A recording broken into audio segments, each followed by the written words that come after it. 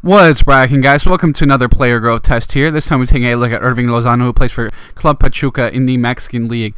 So he's definitely a wonder kid of sorts at the age of 19, is 72 overall already, with some great technical and physical stats already to build upon. So definitely will be interesting to see how he grows. So he's 5'10", left mid, right-footed, high-low, 4-star weak foot, and 3-star skill move. So definitely looks like a very solid player.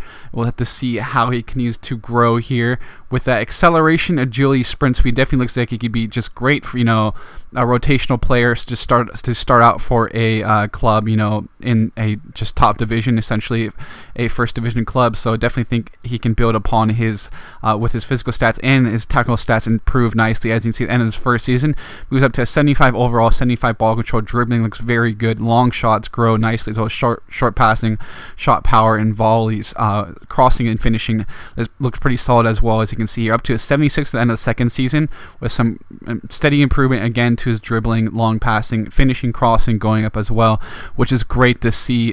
So he definitely has a bit of versatility to him, I'd say. Just a very well-rounded player. At age of 21, he's up to 78.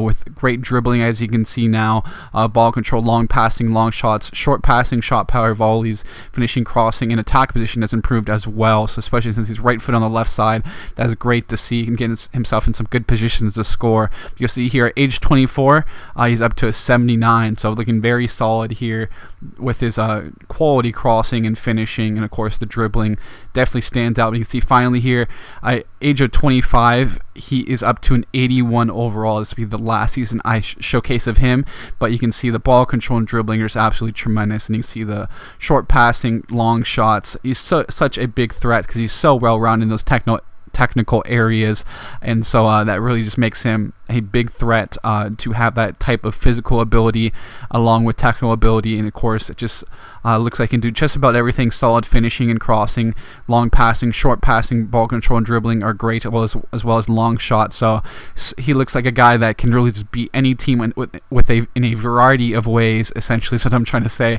And with that, it would be a great purchase.